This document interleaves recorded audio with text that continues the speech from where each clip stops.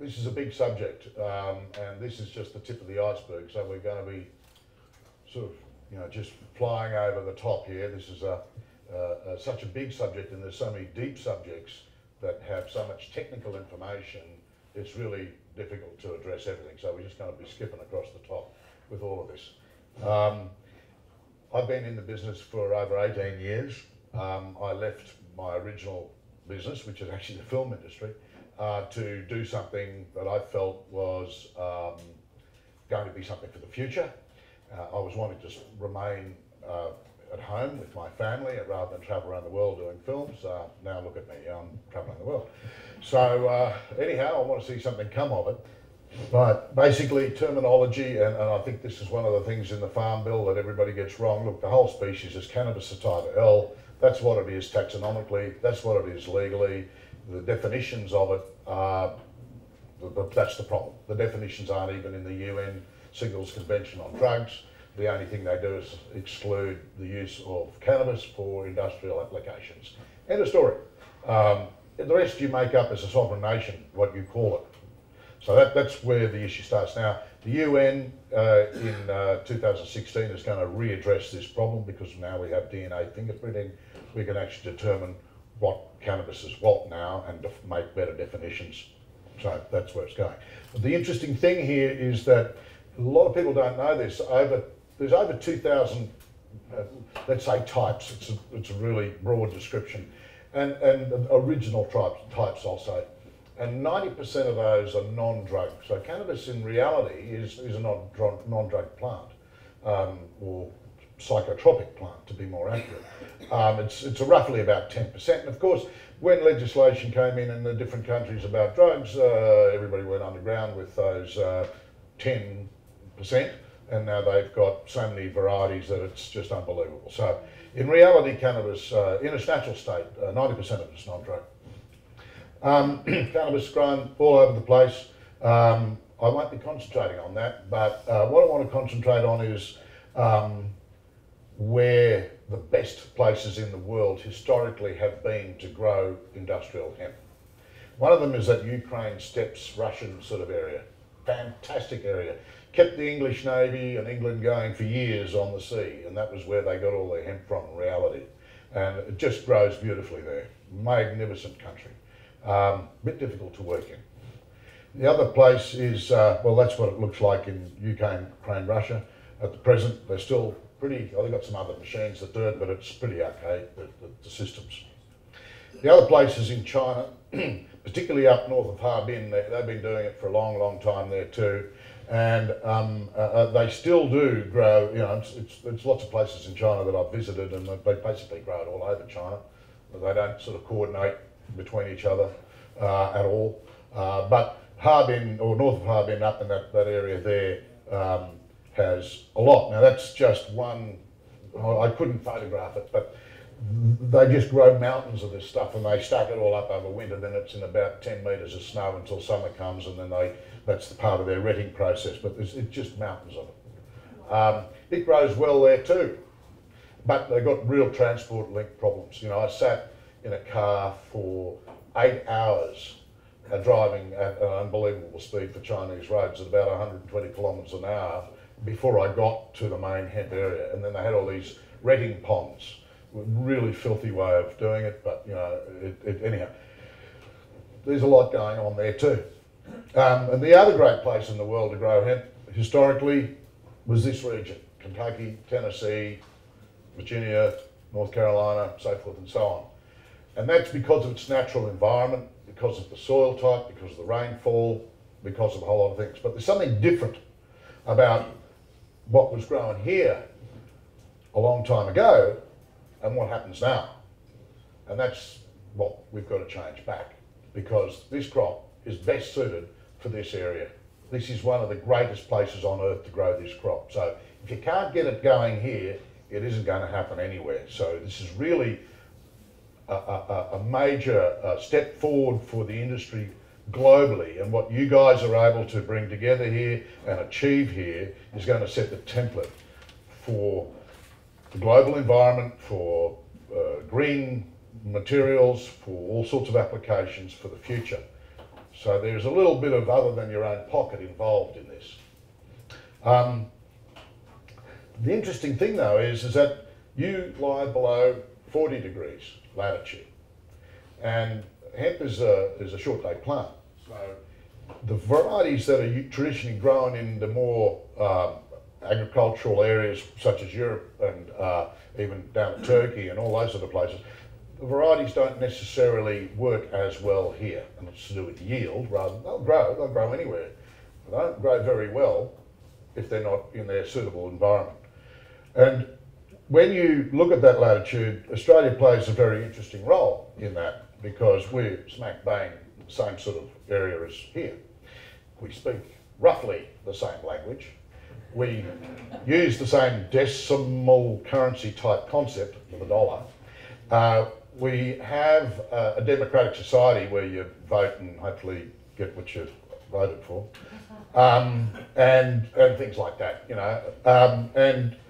Geographically, we have a very big spread. We in fact have a bigger spread than the US in the sense of latitude. And being a short day plant, we've got a significant advantage because we can actually trial varieties right up and down from a sort of like, you know, 15 degrees latitude right down to 42 or 43 if we need to. And it's a very important factor when you come to learning about how to grow it and where to grow it and what varieties will work. So is all this making sense? Anybody? Right? Yeah. Following the trend? To illustrate that very quickly, this is in France in 2007. I sent the FNPC some of our cultivars. I wasn't there because the Rugby World Cup was on, if anybody knows what that is. And so I couldn't spend a lot of time. But this is F77, I think, or 75, Futura 75. And it had already, it's one of their fibre-ish varieties. Very difficult to harvest for seed. But anyway, another story. And that is gone at 2 seed and set seed. And you might be able to see this is a male that was getting up to about there. This is our variety from tropical, subtropical areas, grown in at about 46 degrees latitude. And it's still growing. It's having a party. It's never had that many daylight hours in its life or in its recent genetic history. And so therefore it was growing and grew on for another month and huge yield. So just want you to understand the genetic drift or the way these things work. You can take stuff from the tropics and move it north in this sense, but it's very hard to pull it down. So just get that in your head, guys. Just keep that there. Not always. You can change, you know, for example, you could probably take a fibre variety that's sort of 47 degrees latitude and you might be able to move it down to 37, 38 and make it into a seed variety. You might. It's all about the shape and form of the harvesting. Talking North America or South I'm talking North America here. Okay. Yeah. Anyway, moving on. This is the crux of what you're all going to face, guys, and we've been facing it for many years, is the value chain. Without seed, you got nothing. I want you to all understand that there's ways around going through the same pains we went through. And it's about closer collaboration, and it's about sharing, which I know is sometimes hard when everybody thinks I've got a piece of IP and all that sort of stuff. But realistically, this is where University of Kentucky comes in, or any of the research institutes. Collectively, if everybody took all the money they're going to do trials in this room this year and gave it to UK, they would get a better result than what they're going to do themselves. That's my opinion. So I think... I didn't pay Phil to say that. No, you didn't, but I'm just recommending it. That's David from UK. But seed supply is the big issue. What happened to us was, of course, when we introduced legislation in Australia, or certainly in Queensland and Tasmania, New South Wales later, Western Australia, blah, blah, blah, blah, we sat down around a table and we talked for 2 to 3 years with the government, trying to explain to them from a professional, agricultural, breeding perspective what was important. Now, the question about 0.3% that someone brought up here, look, it's, you know, this is my story. It is as accurate as I can tell you. But there's some very good cultivars in Hungary and Yugoslavia and all these other places. They're all about 0.5. Just so happens that one of the biggest producers of seed in Europe is the FNPC. And when Europe sort of changed their legislation, they went to the biggest producer and they said, hey, what should we regulate for? And they said, oh, 0.3. That cut out everybody else. And so 0.3 has got nothing to do with science or psychotropic capacity or anything like that. So when we sat down with our legislators, we said, let's get real here. What is reasonable? And since that time, we've got legislation for 0.5% for propagationable seed. In other words, you can repropagate because of the potential for drift, and up to 1% as a tolerance, but you can't repropagate that seed, but any crop that's up to 1%, no problem. And that has now spread throughout Australia. Tasmania is about to pick it up. I got that legislation put into the Uruguay legislation, and so therefore that ball is rolling. And I think it's reasonable because anybody going down to the bar or the pub or wherever they sell marijuana or whatever it is and hand someone a 1.1% bag of dope is not going to get good business, I can tell you right now. And it's all about the enforcement, and it's about the practical reality of what is a drug crop and what isn't. But anyway, your legislators and your people need to understand there are other ways of looking at this, and I'm happy to provide that information.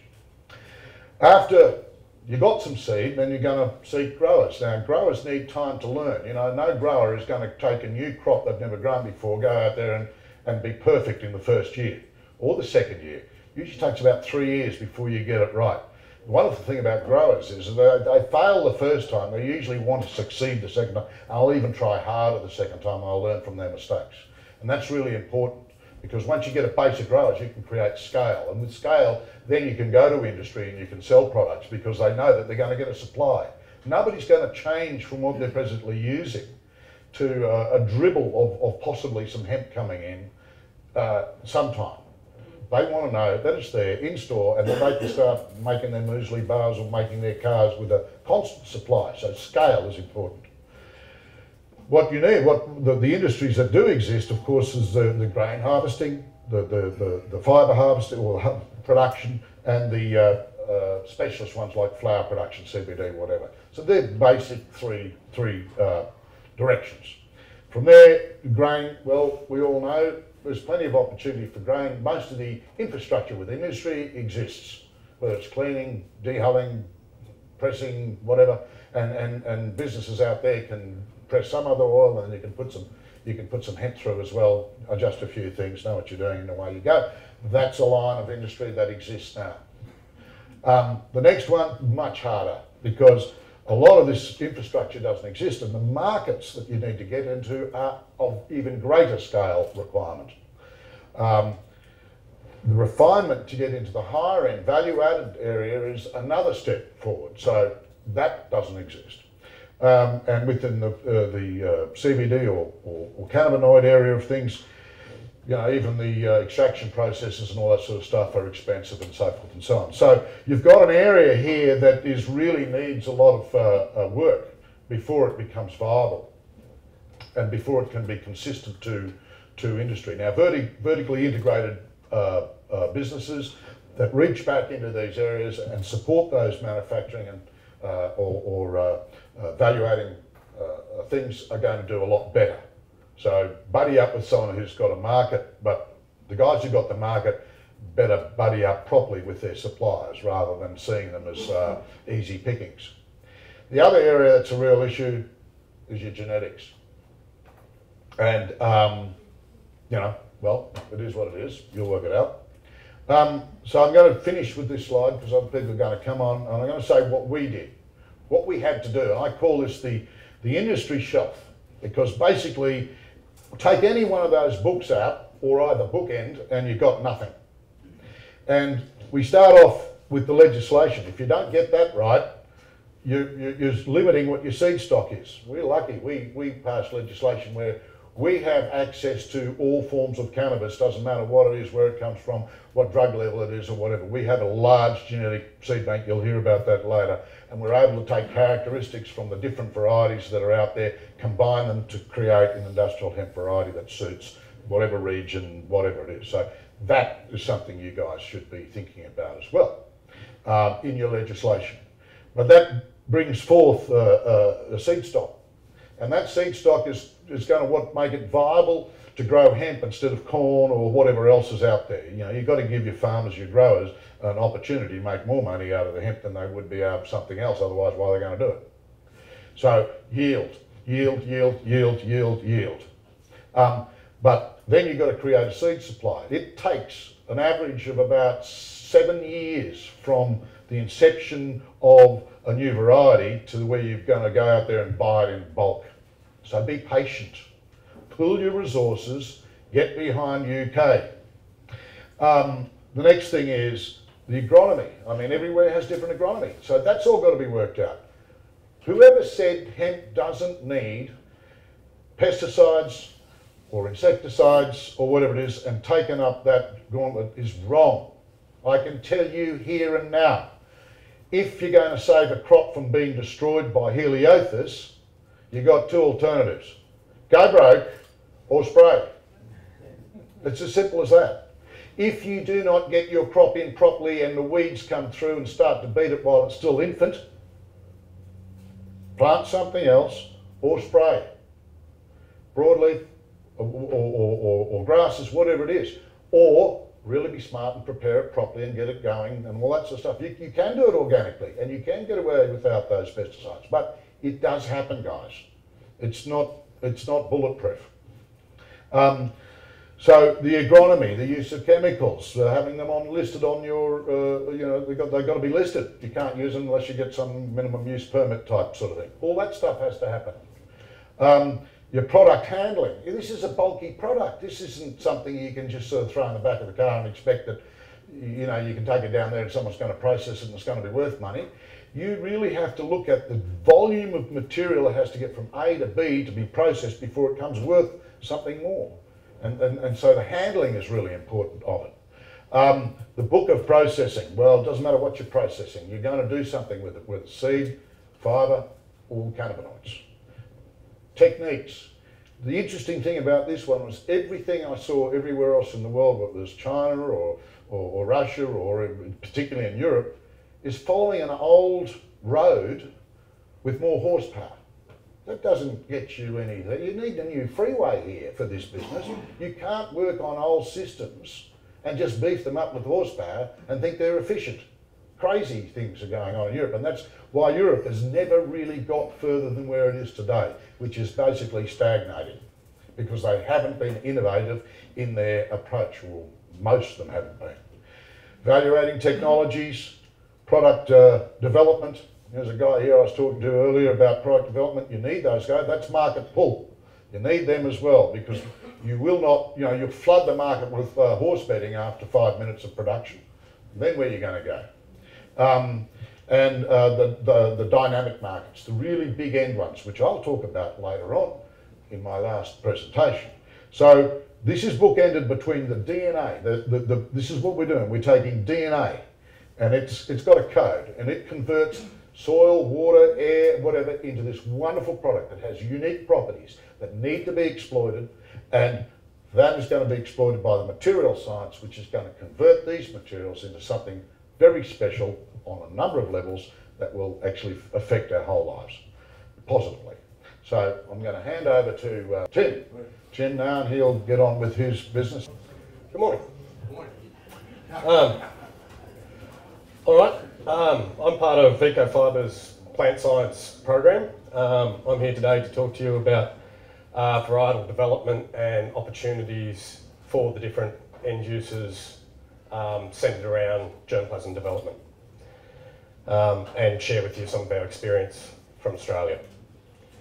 I'm also, apart from being with EcoFibre Industries, I'm also a PhD candidate at Southern Cross Uni with a thesis, Domestication and Adaptation of Cannabis sativa germplasm.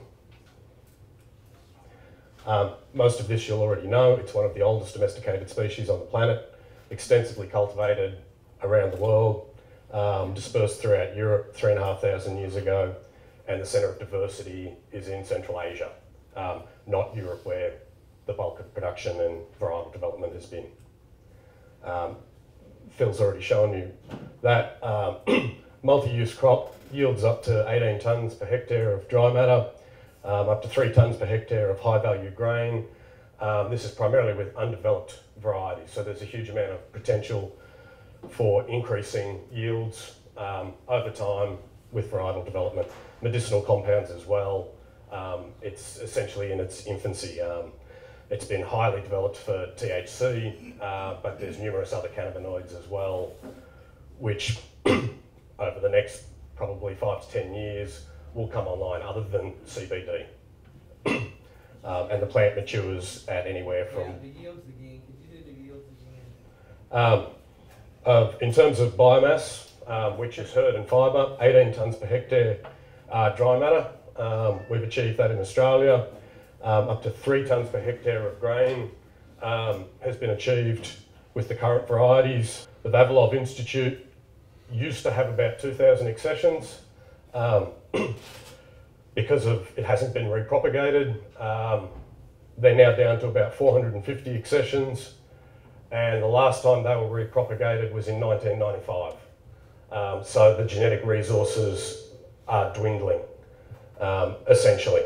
The former CPRO collection has 200 accessions, most of which are actually in the Vavilov's collection. Again, there's very few originating from subtropical latitudes, which are essentially what's relevant to Kentucky and Australia. Our EcoFibre collection, we've got 243 varieties. We're now up to over 1,000 accessions generated from those 243 varieties. And in fact, we've actually now got over 65 varieties originating from the subtropics, which we use for the breeding program. There's also several small privately owned collections which are not available essentially for people to breed or develop with. If you look there, you'll see we've got probably the broadest germplasm collection in the world, primarily because of the subtropical genetics we have access to. Recently we did a collection trip in Bhutan, which is about 27 degrees of latitude. In fact, we have more than 25 varieties out of there now. We've just received another shipment from them. 38 varieties from China. And you're probably familiar with the old Kentucky hemp varieties were primarily Chinese genetics, crossed with some European genetics as well. So the basis for our plant breeding program is improving the subtropical genetics, which essentially have been unselected for their landrace collections that have a high level of variability.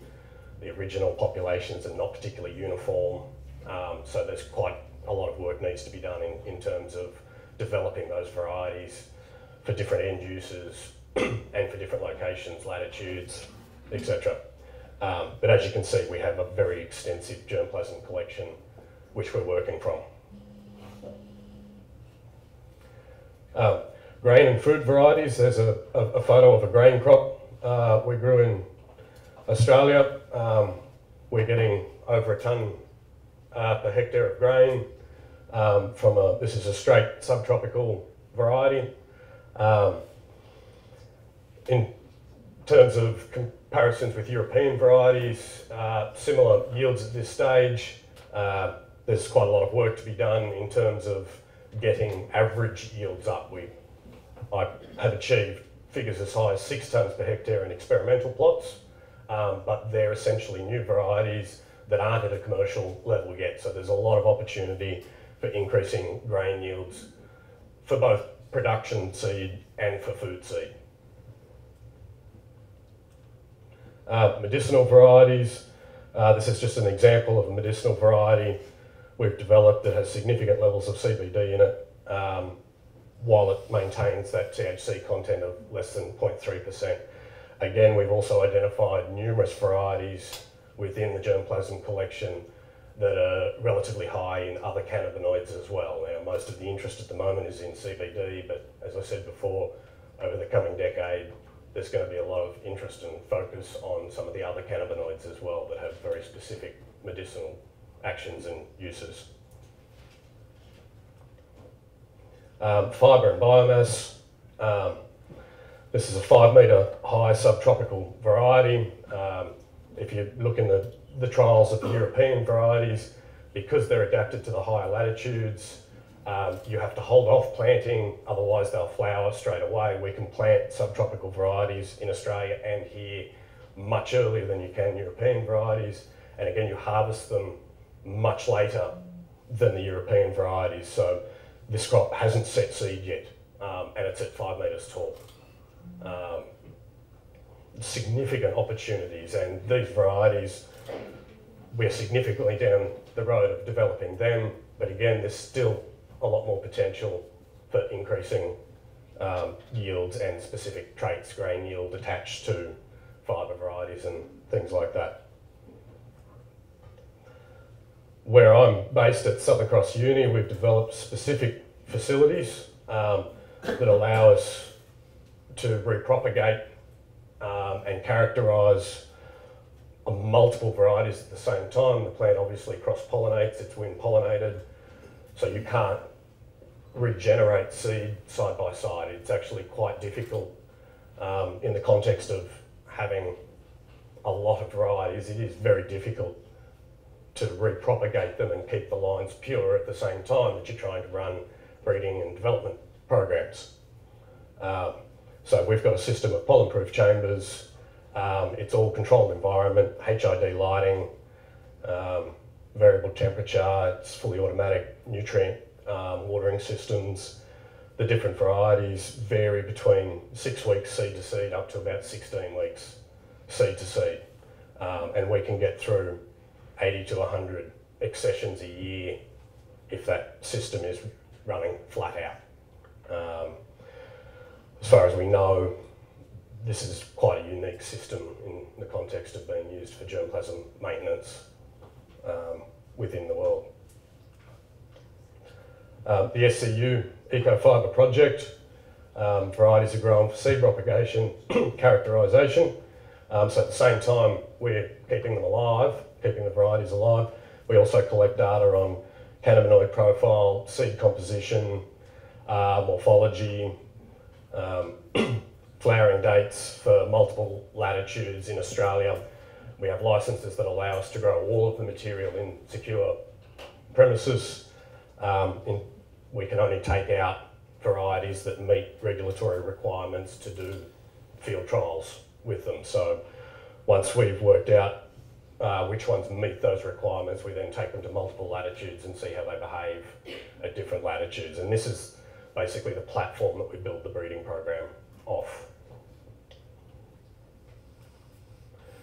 Here's an example of some of the morphological differences in different varieties. You'll see over here, these are European varieties, significantly smaller leaves. These are anywhere up to 40 centimetre long leaflets. These are massive leaves. And that goes through, we have varieties with 40, 50 centimetre long internodes, where your European varieties are sitting at the 20 centimetre internode. So that's part of the genetic reason why the subtropical varieties get much taller and much higher biomass yields.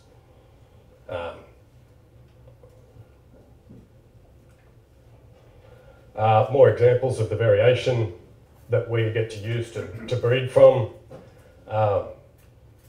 Very, very loose open heads to dense heads, highly branched plants, straight plants, and this is from the same gene pool, from the same variety. So obviously there's quite a lot of work needs to be done within all of these landrace varieties to generate uniform populations for agricultural production. But the variation's there. Fibre varieties, typically you want to be straight, single-stemmed varieties, seed varieties. You can use higher densities of a straight plant, or you can use specifically very, very branched plants for seed production. And in the context of things like seed weights, we have Chinese varieties which are 10,000 seed per kilo, and from the Bhutan collection we have seed weights in the order of 350,000 seed per kilo. So again, I'm just trying to demonstrate the variability that exists that we've got for the future development of hemp varieties for the different purposes. In the replicated trials, we've done at Southern Cross. This is just an example of some of the levels of variation we've seen. If you look for, say, at internodal length, varieties that have been selected for fibre varieties in landrace populations, so village hemp culture, you'll find that there's very, very small levels of variation on those. For varieties that have been selected as a grain crop, for instance, there's very large levels of variation in those lines. Again, looking at fibre percentages, up to in the order of 20 to 30% fibre. This is a fibre variety here, very consistent in its performance, but that variety might be very, very variable for some of the other characteristics it's got. So again, this process of varietal development is a lengthy process. As Phil says, it could be anywhere from 5 to 10 years to properly develop a variety, get it uniform, and then get it into production levels of seed where you can grow large areas of it. Analytical methods we use, particularly for cannabinoid analysis, various instrumentation that we use, seed nutritional compositions. Again, it's another part, it's a large part of my PhD is actually looking at seed composition. And we have the full range of analytical equipment at Southern Cross that allows us not only to characterise but to use this equipment for the purposes of breeding and development, as well as morphological observations in terms of internodal length, plant heights, all that sort of thing. Recent germplasm acquisitions, because again, the whole germplasm and germplasm acquisition underpins the development of all new varieties and into the future. These sort of wild and landrace populations are going to be instrumental in creating varieties for different end uses and different purposes and for different latitudes, because obviously, as we've already said, latitude plays and location plays a large part in how these plants express themselves. They behave quite differently at different latitudes and different areas. So we've got now 40 varieties out of Bhutan. Where Bhutan sits in the Himalayas is right in the centre of where hemp comes from. And these are populations that essentially aren't utilised by humans at the moment. So we're hoping to find quite large amounts of genetic variation in there, which we can then incorporate into established varieties for new purposes, end uses and locations. We've recently got varieties out, extra varieties out of China as well, that had specific end uses for food and fibre. This is an example of hemp in Bhutan. You can see it there. When we were there, the crop was already finished for the season, but you've got 6 metre tall hemp that grows wild in stands as dense as a commercial fibre crop. And these are wild, undeveloped varieties. Landrace from China. This is a 3-month-old plant grown in a 10-litre pot, and it's already 4 metres tall. So again, the potential for development and the need for investment in development of new varieties, if you compare that sort of growth with some of the European varieties, the biomass yields and the yields you get off them are so far above trying to bring European varieties across. It's worth putting the investment into this type of work, and in the context of the longer industry, not just for now. So gaps in research, replicated comparative variety trials, very, very important. A lot of people make a lot of claims about what their varieties can do, but they're not replicated variety comparison trials to actually weed out what's real. All of the varieties need to be grown in the same locations under the same conditions so they can be statistically analysed to find out what's actually real, which varieties really do perform better, and in multiple seasons, multiple soil types, multiple latitudes. There's a lot of work needs to be done in the context of research and development of new varieties. Identification of varieties suited to the differing end uses, identification of varieties suited to different latitudes, understanding the effects of latitude and environment on things like planting and harvest dates, growth and yield potential of different varieties. Also very important, and the research is in its infancy. A lot of research has been done with European varieties, but they're just fundamentally not suitable for latitudes below 45 degrees. They'll grow, but yield potential's significantly lower, so there's a lot more work needs to be done, and places like UK are well situated to be able to do that sort of research, as well as us in Australia. Collaborations between Australian research and American research allows us to have the opportunity for 2 seasons in a single year instead of only a single grow season. We overlap, share our data. Will speed up the process of working out which varieties are suited to what and where. And we're also using quite advanced breeding techniques to try and reproduce the yield gains achieved in other major crops in the Green Revolution. Since the 1960s, maize yields have doubled, largely because of genetic research, DNA markers, that sort of thing.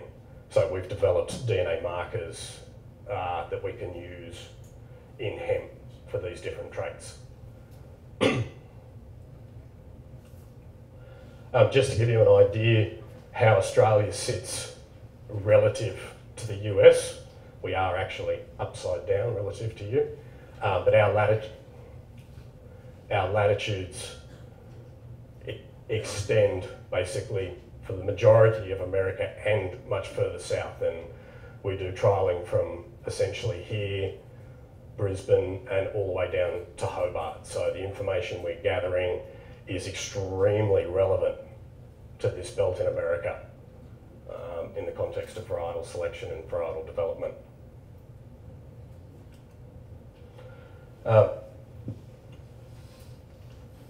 Platform resources we're using is the Global Genetic Resource Collection, trait characterisation that comes out, the use of molecular markers, an integrated data storage system, which there's a huge amount of power in this, and collaborating with other universities and other places, we can feed all of that information into a database, which speeds up the process of identifying what will perform where, and genome and data mining.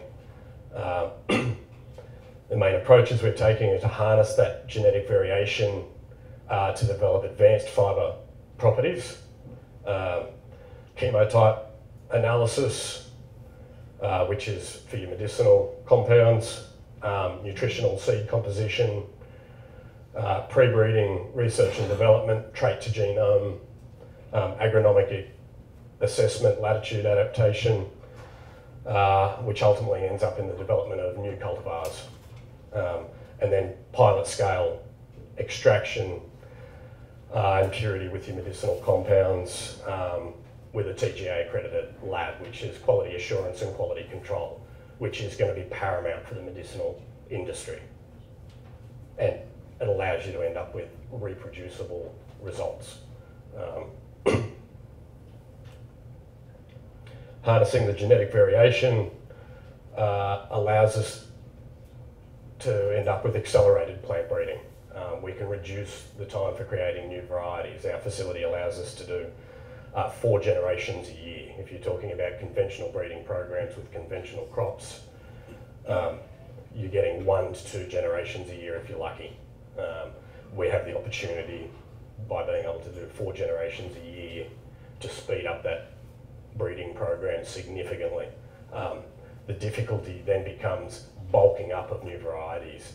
That process, because it has to be done outdoors, will still take, to get from a research quantity of seed up to commercial levels, will still take 3 to 4 years. There's not a lot of option there in terms of that. We accumulate our pre-breeding portfolio, which is all of the information I've just discussed. This then allows us to do predictive breeding by crossing varieties with specific traits. We can incorporate single or multiple traits from one variety into another for the end use requirements, be it medicinal, be it fibre, herd properties, be it chemical composition. This process that we're using allows us to do it in very targeted ways. So, an overview of the plant science program: germplasm collection and storage, germplasm repropagation, which is extremely important and expensive. But if we don't keep all the varieties alive, we won't have that variation available for future plant breeding in the coming decades.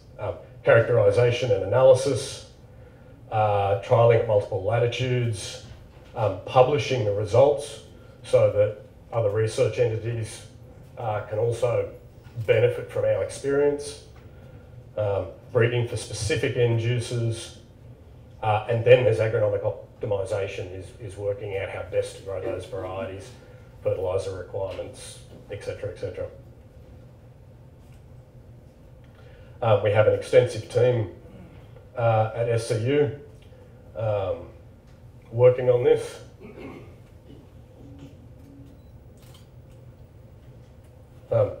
Thank you for your attention. Any questions?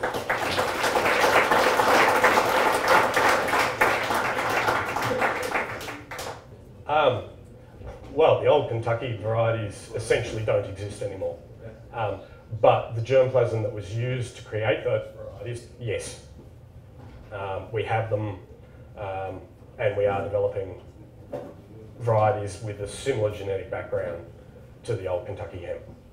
Originally, the Kentucky hemp were Chinese and Japanese land races, and they were combined with some European genetics essentially in order to shorten the flowering period and increase seed yields. So yes, we are, and we can, and we are. The biggest issue they're going to have is sourcing germplasm to work with.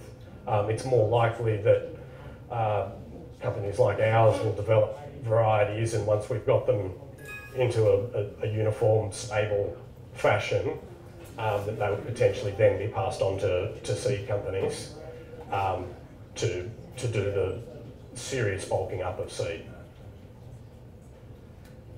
Yep. The male plant obviously is very, very similar to the female plant. And it's especially in the context of breeding for THC content for industrial hemp, keeping it low, the male plant doesn't express the same levels of cannabinoid production that the females do. But in that context, we can still select specific males for breeding purposes. I noticed that in some of the reading that I've done, that the varieties are coming out more hermaphrodite now. Is that to keep more of the plant structure in place because the male dies right after it pollinates, I believe? Generally speaking, yes. I wouldn't necessarily agree that they're becoming more and more hermaphroditic or monoecious varieties. The European industry developed a substantial number of monoecious varieties. They actually spend quite a lot of time and effort and money keeping them monoecious. It eliminates the separate male and female plants, but there are some limitations that creates in the context of yield and harvest and overall potential. So we're not working particularly with monoecious varieties. are you all propagating your plants? Are you strictly from seed? Are you rooted cuttings, tissue culture? Predominantly seed, but when we identify particular individuals that have a particular characteristic that we're after, we'll clone them in order to get a more uniform base population for seed production. Obviously, if you generate seed from a clonal population, genetically they'll be more closely related than if you've got multiple females that have genetic variation within them. So predominantly seed, but in specific cases we do clone material in order to get seed quantities up with genetically more stable material.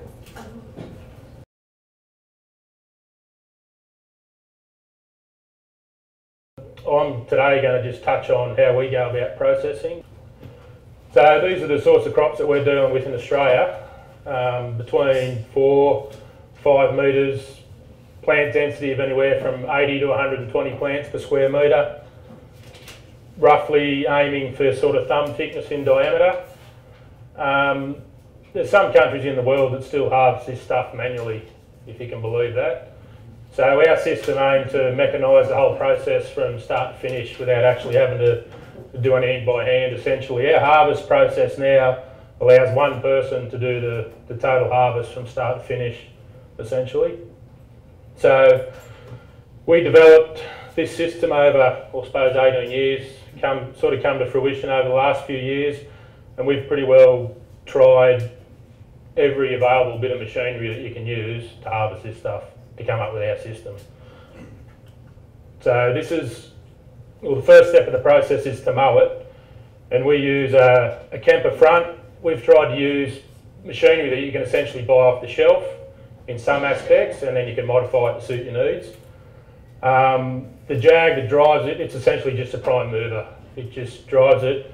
This thing cuts it. The only item that you can't buy is this chopper box in here.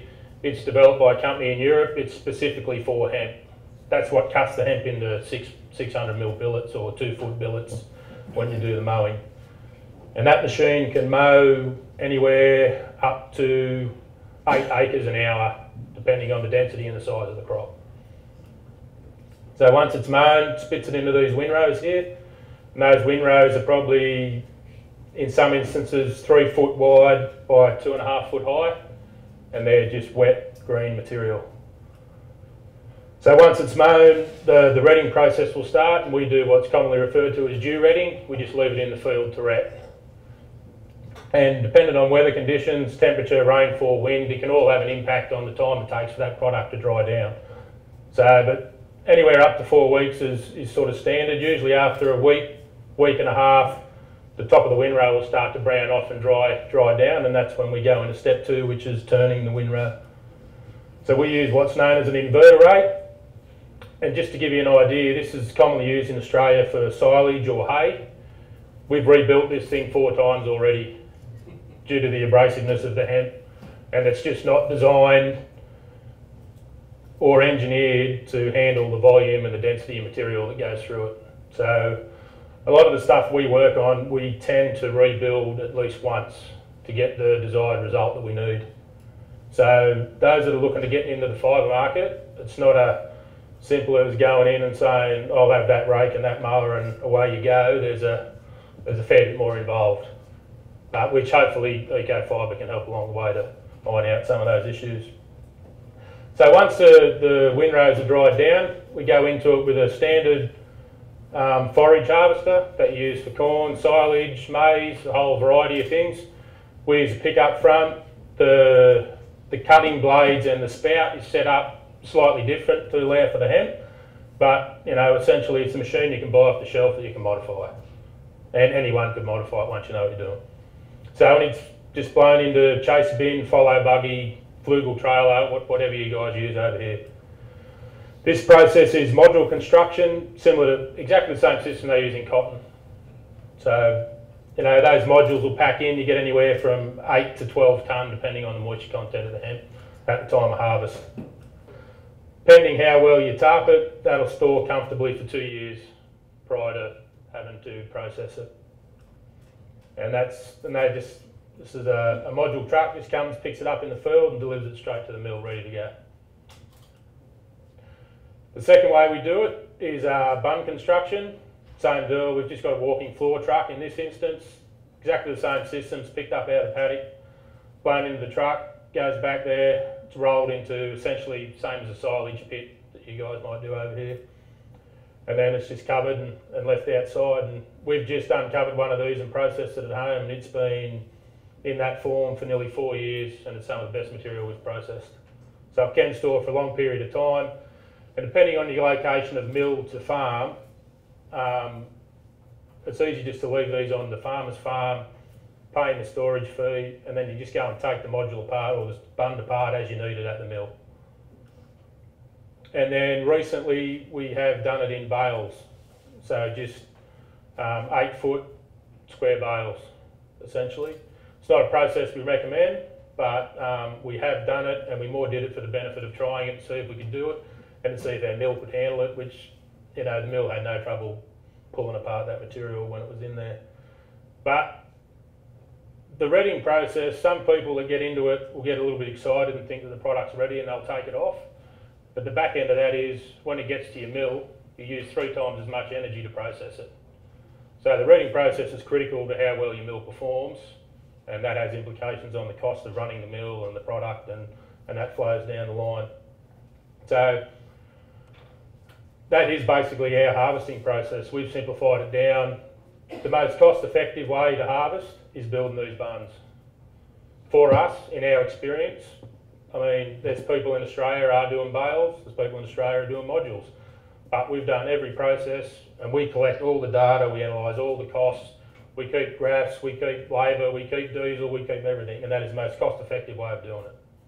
If someone else can find a more cost-effective way of doing it, we'd be happy to hear about it. And that's just our experience though. Here you might have another way and you might find it cheaper. So it's going to move on to our mill now. As Phil touched on before, we more developed the mill out of necessity. There's no processing infrastructure in Australia prior to us starting. Now this is the only processing infrastructure in Australia. So as Phil touched on, the importance of getting from your seed supply to your material science, how do you get to that point if you can't produce any material for them to trial? So over the last 5 years, we've sort of finalised this design. And again, we run a full operational matrix of this that covers or analyses every cost that goes into production. And prior to, I mean, where's the laser on this thing? So this is our feed bin. This is where the raw materials fed into. It's pulled apart in here, goes in here into a flail hammer, which does the decorticating. But we also, our harvesting system does the first lot of decortication in the field. The blade configuration in that 880 actually starts the decortication process there. So we've already done probably 30–40% of the decorticating in the field, which means less money and time spent in the mill. Then the material goes through this, there's a flail hammer in here that does the last part of the decorticating. There's a trommel in here which separates the fibre from the herd, and then that herd comes out the back here and goes onto a grading screen. Those screens in that table there have been developed with importing product from other areas, going out to the marketplace and asking them what sort of material they preferred. And then we work backwards from there. We then design the screens, our throughput, even the bags that we put our product in to meet the market demand in our area. And it's something that you're going to have to do here as well. I know you've got a horse industry. Our largest selling product is our horse bedding. We can't process enough horse bedding, and it took a long time for that to happen. But once people start using it, they realise the benefits of it, they start using more and more of it, and it just flows on from there. But that was probably a 2-year process to get exactly the right size material they wanted, delivered in the right size bag at a price point they were happy with paying. And that comes back to the matrix, the operational matrix that we run with the mill, which gives us all the data we can. So we know where we can cut corners or where we can cut costs to try and get the price point down, or a price point that we're happy with going to the marketplace in, because essentially we've still got to make money. But we didn't get in it to process product. We got in it to develop the technology for other people to process product. I mean, this isn't our core business. we've done this out of necessity, same as the harvesting, we've done that out of necessity. So like EcoFibre is about developing the IP and making that IP available to other people. Like it's not what we want to do. Like I don't want to be working in the mill all day, every day and going down, although it's nice sitting in an air conditioned machine with a radio for a week or two, but it soon gets boring. So, you know, we've done it out of necessity to essentially build a market in Australia, build a demand for the product and build a demand what EcoFibre can offer the public. So it has cost a lot of time, a lot of energy. Yeah, we make a little bit of money off this, probably covers the cost for the mill, but you know, we've still got a research farm to run, we've still got new varieties to grow out, like we've got a whole other range of things we can be doing other than operating a mill. So let's go a bit further. So yeah, we've spent several years developing this mill, extensive R&D's gone into this, money, service the needs of all, I mean, the mill's about servicing the needs of all organisations looking to value add to their business through the process and grading of industrial hemp into quality saleable products. And that's what we're about, is developing the IT to allow people like you guys that are here today that want to get industrial to go into the marketplace with the confidence that you've got the equipment and the IP available to do that. So the system we've designed, throughput of 2.5 to 3.5 tonne of raw material per hour. Now our system, and I'm not trying to sell our system, you can put our system in for $1 million or under $1 million. A 2-tonne system out of Europe costs €2.5 million, and that's not even installed or any electrical costs.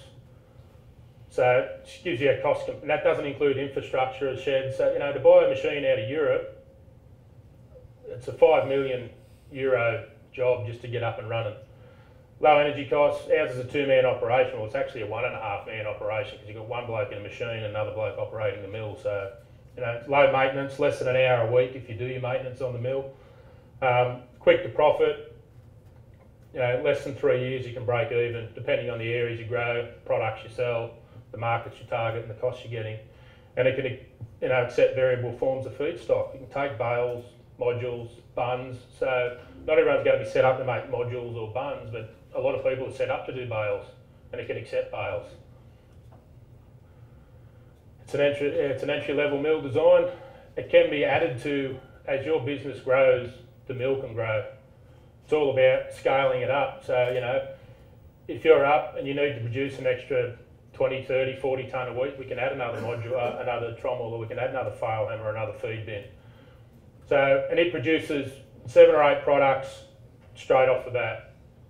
So hemp bedding, the horse bedding, hempcrete herd for building, hydromulch seeding, oil spill mop containment, paper pulp grade fibre, organic soil conditioner, garden mulch. I've actually got organic soil conditioner there twice. And these are just some photos, the hydromulch, the bedding, hempcrete construction.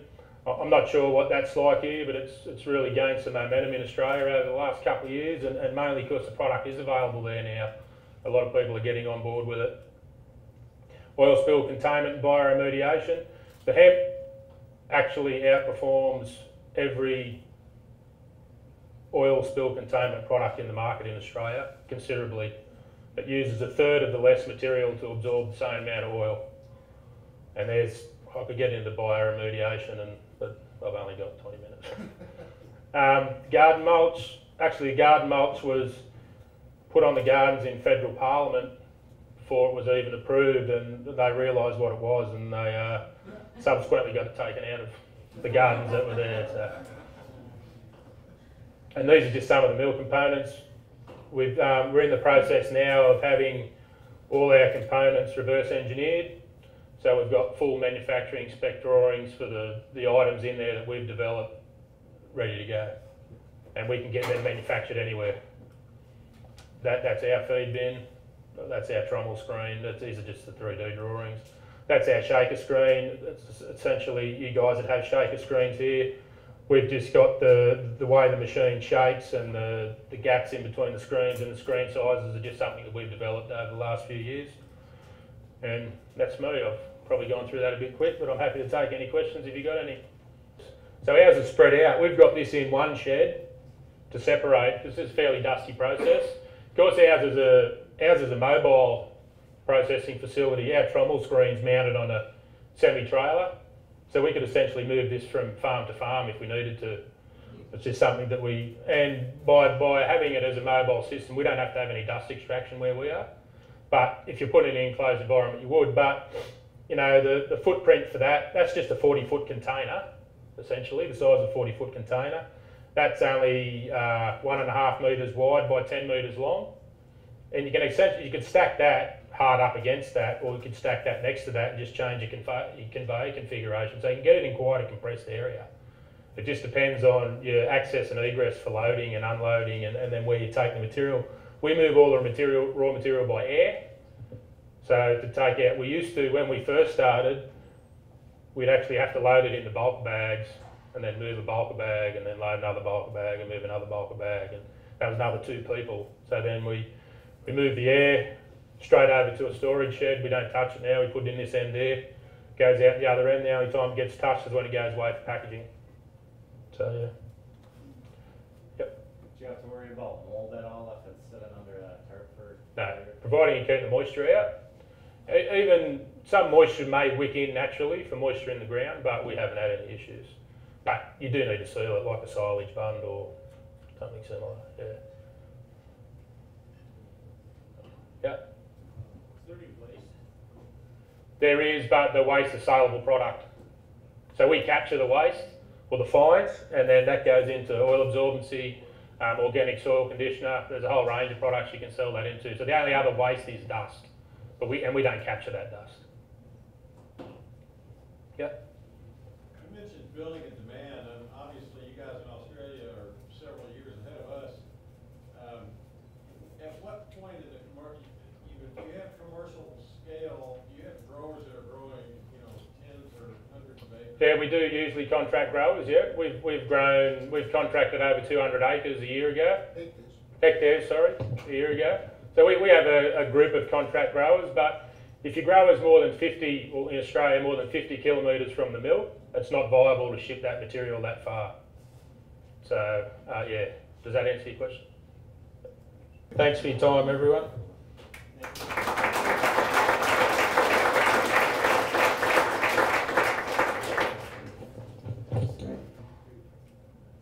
So what are we really talking about? This is the revolution we're about to take place with, and it's a thing called KYHIA, and it's the genetic capacity for a plant to create the elements that industry needs, and you design your plant to fit the industry or what someone is looking after. So it's not a new concept, it's a really old concept. And one of the first KYHIA sort of people were Henry Ford and Rudolph Diesel. They were using agricultural products to do that. And ultimately, you know, we're not going to run out of oil tomorrow, but the price is not going to get cheaper. And therefore there will be a convergence of production and capability, and then what we produce from agriculture will become viable where it isn't presently today in some cases. The whole point of this was in the very beginning, and I'm sort of going backwards, but why did I get into this, was that there was a pretty obvious thing going on. Global population increase was not even taken into consideration. What it was about was the disposable income. Disposable income in, say, China, India, Indonesia, Brazil, something like that. You just give them, those people, another, you know, 50% salary over a period of, say, 10 years to spend, and your consumption of things globally doubles. And if you think about that, that means twice the amount of timber, twice the amount of oil, twice the amount of cotton, it's just not going to happen. You can't just double all the present traditional use of resource materials that we use to make things out of in that period. You just can't do it. So that gave rise to the opportunity for something that was, and I didn't have hemp to start with. I had a mission, and my mission found hemp as the answer. So sort of coming from a slightly different angle to some. So I found hemp to have all the unique attributes to be able to grow in at every, you know, from the Arctic Circle to the other one. You know, at all latitudes. And so unlike cotton, you're stuck with certain latitudes. Most crops are stuck that way, but hemp you can grow it basically everywhere if you've got the right variety suited to those conditions. Therefore, the machinery that you develop and the systems and the products that you develop can be grown regionally everywhere. And you're not dependent on some place for oil or some place for bananas or some place for avocados or whatever else that you can't get, wool or whatever. So it loosens up the monopolistic strings that certain countries have to supply certain products, and you know, makes business everywhere. So that was the reason, and that's just a quick graph on world demand predicted, and this yellow line is the other, which hemp is part of, and what the demand could be in the future. So good reason to get into business. I was looking at that end here. I don't think in 2050 I'll be that cognizant of it, but yeah, it's there to be had, and that's why I'm pleased to see old folks like me, but young fellas in here as well, because you guys are going to be the ones who are going to inherit the industry that us old fogies put together. What is it used in? Well, you all know about cars. There's one. Lots of different applications, polycomposite materials. Here's a nice little project. It hasn't actually worked out quite so well. One-way pallets that are biodegradable. You put them outside after they've arrived at the other end. Rainwater, whatever, you've got garden mulch afterwards. Chinese army, they're big into it too, they love it. These are ballistic-proof tents. They're using this silicon carbide material that they produce out there, helmets. It's all organic derived filters for gases and things like that. And so what you do is you get down into the nitty-gritty of what this is all about, and we've done some extensive research in the material science end to find out what are the actual attributes of this plant and what are they made up of. For example, you can say roughly 50% carbon. That's a fair carbon intake, and you had that question before. Well, it's an annual plant, so it's not counted in the carbon credit system. It has to be perennials. Well, that's only a matter of influence and money. Can't you change politics? I can change anything. Well, I'm just saying. Give me a minute or two and I'll get it done.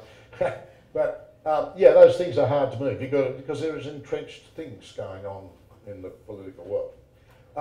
But many other things. It just goes on and on and on. But very few people have really looked into the material end of things to analyse what's actually in there.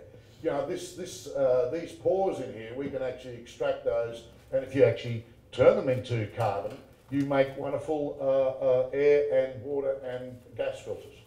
Different varieties produce different cellulose pockets, and they will encapsulate certain gases different to others. So instead of having to go to the synthetic way to make these things, you can actually just grow it, treat it, certain varieties, certain conditions, and away you go. Just think of hemp a little bit like wine in a way. You know, you've got your champagne, you've got your reds, you've got your whites. They're grown on the hillside this way. It's a certain type of grape. That's what you're doing. It's not just one size fits all with hemp. And when you get more specific about it, you reach more specialised, more high-value markets. So why Kentucky? Why now, and why the USA? All right, well, I truly believe this. I mean, I won't go into why Australia, it's never going to happen in Australia. We'll probably never be very good at ice hockey as well. But what's important is that we just don't have the population with too diversely. We don't even have a car industry. We manufacture nothing. We should be wearing turbans because all we do is actually sell our oil and our minerals, and that's about it. You know, that's all we got, and beaches and things, and a bit of tourism, good wine, a bit of music. But essentially, we have converted from being an agricultural nation into a mining nation, and there is only one or two areas of support. One of those has been in the R&D area. We get a really terrific R&D opportunity, but we can't exercise anything within the country that we develop, and it's never been our intention to do so. From the very beginning, I mean, I'll give you an example. We have no textile industry of any nature. We have no car industry of any nature. We have no value-adding industries of any nature. And if we want to send something from our factory to say, from just out of Sydney to Melbourne, it'll probably cost us, a truck would cost us $2,000 or $3,000 to just get product down there. Cost of fuel, everything's just crazy. So it's not going to happen as far as we're concerned. Where we consciously went for was when the USA comes online, This is where these technologies will be able to be applied commercially and effectively. We're just beginning. There's going to be other people that come in and do a lot better than us. That's fine. We don't care. Let's get going. So if it's going to happen anywhere, it's going to happen in Kentucky, because Kentucky's got the right sort of laws. It has not confused it with the marijuana law, which is terrific as well. I think you'll all agree. I mean, it's ridiculous. In Colorado, you can sell as much dope as you like, as long as you've got a license or whatever, but you can't actually sell one bit of your industrial hemp crop. What? I don't understand. Anyway, so Kentucky's great, legislatively. Tidy up a few things for great. But the big things is, back to my thing is, this is the great place to grow it, and that's a good start.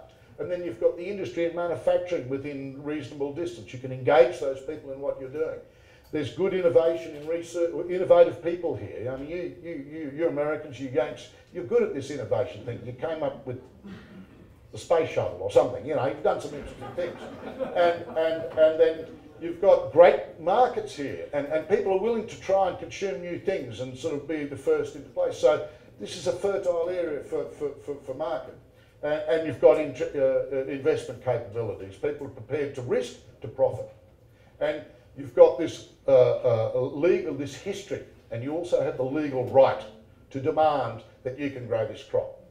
That's what's really important. And I love the fact that you've got both the Democrats and the Republicans actually thinking sort of neutrally about this subject, which is sort of quite weird. We never have that in Australia. But the issues are there, and you need to be aware of them. You know, Europe is out there funneling along, and it's doing quite a good job. Loves the car industry, lots of stuff happening about plastic and that sort of stuff. So there's some good technologies being developed there, but they're very focused on fibre and becoming a little bit more interested in CBD and food, but they're very focused on the outer fibre. They're not interested in the herd at all, which is a mistake. China has a capacity to grow right now. I mean, the mandate from the Premier of China and what do they call the army there, the People's Liberation Army, PLA, was that the government said, look, we need to be secure within our borders of everything we need. We want to develop a crop. I was invited in there, and I went up a 4-story building and had a hallway about this size here, except for it had all these different crops down both sides. And then when I walked down, they said, oh, we tried this and we tried that and we tried this and we tried that, and we got to the end, they said, and we ended up with hemp because it had all the properties that we were looking for. Hey, that's why I got involved. So that was terrific. And then you go into an even bigger room, and they've got all these materials that they've worked on around. So the Chinese are out there and doing it, but their primary objective is to feed their people. And at this point in time, they still need to grow carrots and whatever else that they eat, and rice and things like that. So hemp is sort of relegated to the terraces and the back blocks. So there's an opportunity, but China is something to watch out for, because they'll be in like Flynn with CBD here as well. I can tell you that. And I suppose you know what in like Flynn means? No? Good. That was Errol Flynn, by the way. Australian. And India is coming on flat out too. There's no two ways about that. They'll be in there as well. So to do it here and to be ahead of the game, you've got to think innovation, and you've got to think, you know, scale, and you've got to think markets, and you've got to think all those sort of things, and cut out the labour element being the issue. And that is easily done, because one thing I have noticed is that when you go to China or India, you look at an area, a field, and the guys that are harvesting over that end there are doing it different to the guys who are doing it over here, there. So they have a lot of inconsistency in their product. Whereas if you have a machine that goes through and treats the fibre, and you get the good varieties in there, they're all the same, the machine goes through the same, it's very uniform, and that's what manufacturers like, uniformity. Scale, demand and price is the next thing. The scale is what it's about. You need to upscale, and some people will be disappointed to know that I believe that CBD will drop, you know, in the next 3 years. CBD will not be a crop that you will want to be relying on for your income, because scale will be what it'll be about. And also consider this, that these wonderful products like CBD should be available to all the people who need it for their cancers or their whatever it is. We can't keep it at a price right up here, you know, $30,000 for dosages for children for the, this is wrong. So, you know, scale will change that. Time to achieve the scale is the issue, and collaboratively you'll get there faster than individually. So you need to interface. That value chain that I put in before, you know, look at all other industries. They all do segment themselves eventually and settle into that thing, you know. People doing R&D for plant breeding, people doing handling and mowing and whatever else, people doing processing, people doing something else. You know, to try and do the whole thing, which we've had to do, is crazy. You're vertically integrated to an extent, but don't try and do the whole value chain. Settle on what you do best and join with those that, in a vertical way. These are my suggestions. Product standards. You know, without standards, you're never going to be able to have contracts. You need contracts, forward contract. You've got to be able to write standards. There are no standards for fibre at this point in time anywhere in the world. We've got them for flax and wool and cotton and others. You can go and, you know, get a bankable contract that you can do. We need those things to happen, so standards need to be created. Product competition you've got to be aware of. You know, hemp is, you know, people just don't want to buy hemp because it's hemp, really, in the manufacturing industry. You know, some people can afford to buy a hemp car, but not many, because it's too expensive. So price is important, and the competition from other raw material substances have got to be considered in all this. So really, it's the other things that you should be seeing as competitors, not necessarily within the group. So look outside a little bit, because they're just as important or interested in making sure you don't succeed. And development of new manufacturing systems and you know, having common or getting together with common research goals and finding those people who are interested in the same thing as you. I mean, here for example, we're doing a project with a mustard seed company, which is, we're doing an antibacterial food product as well, but what we've come up with is a meat tray with the absorbent pad in it. So the meat tray is antibacterial, but the absorbent tray is or part of it is preservative. So we're able to look at increasing the shelf life of meat in the supermarket by about 3 or 4 days. So, I mean, we're collaboratively working with other people, because it's not going to happen just by hemp alone, it's not going to happen by you alone. So look for collaboration. So these are my wisdom, words of advice, whatever you want to call it. So to sum up with what Tim was doing, you know, it's about collecting the genetics, characterising it, analysing it completely so we know every little bit of it as best we can, publishing that data. We don't mind, put it up there, everybody can get, you know, we're looking for that and that and that. Okay, put those together, go and plant breed it. Plant breeding itself, and then growing condition optimisation. From Adam's perspective, it's about the harvesting and handling and superseding that. The thing with the harvesting was not only because there wasn't one in Australia, because, you know, how was I going to be able to even work out a price point for selling the product if I didn't know the costs to get to there? It's all very well to grow it, but what's the manufacturing costs, and therefore what's the delivery price? Is it competitive in the market? Yes, of course I need to do that, but we have this catch-22 system. Which comes first? Do you get a whole lot of growers to grow the crop and then stockpile it until you've got enough and you can afford a $10 million mill? Or do you put in a $10 million mill and then start seeing if the growers want to grow it? I mean, it doesn't work. It just doesn't work. So we said we must find a way of making this an affordable processing system to kickstart the industry so product can get out the door, it can pay the farmers, can pay for itself for the mill, and turn it around in about 2 years and have everybody profitable, and then expand. Because that's when you can scale up. But you need to establish your markets, you need to establish your system. You've got to get out there and sell people this stuff. You know, when I first started off, I had this wonderful, they said you can't grow it in Australia, well, so I grew it, you know. And they said, all right, well, you can grow it, so what? Well, can you process it? So I packed it all in containers and sent it off to France. We had a joint venture with the French company at the time, and we sent it off there and they processed it, and I brought it back, And I said, well, here it is, it's been processed. So there are machines that can process a crop we can grow. Look at that. And they said, yeah, but can you sell it? So I went out there and I sold it, and I told them to do all that sort of stuff. And then I went to them and I said, look, we can sell it. People will buy it at this price. And they said, great, oh, that's terrific. And that was the end of the government's involvement in it. I don't know. Anyway, there's other evaluating systems. This one down here is an interesting one. You can hardly see it, but I'll tell you what, this is part of the dream. There's a micronisation process. And that micronisation process takes the hemp stalk in its whole down to microns. And we took the juices that it produced and the pulp that it produced, and we combined them again after we had put the stalks through it. And we were able to make things that were so solid in a new form. So what we're doing is taking the organic material and all its juices and the lignin and all the glues and whatever, and we're putting it through a process, and then we're reshaping it. So we're just reshaping the material as effectively.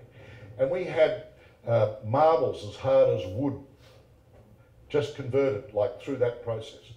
So in a way, what we might be able to do in the longer term is look at decentralising industry by having a sort of vision of maybe we can, outside your house or on your farm or near your village or your town or within a state, have a capacity to take this material, put it through some sort of micronising system, put it into a 3D printer, download what you need. And I can tell you, from Australia, we need tractor parts like you don't believe, and they're always in Germany or somewhere else when we want them, and we have to wait weeks. It'd be nice, then we could print our gearbox thing and put it in our tractor and keep going.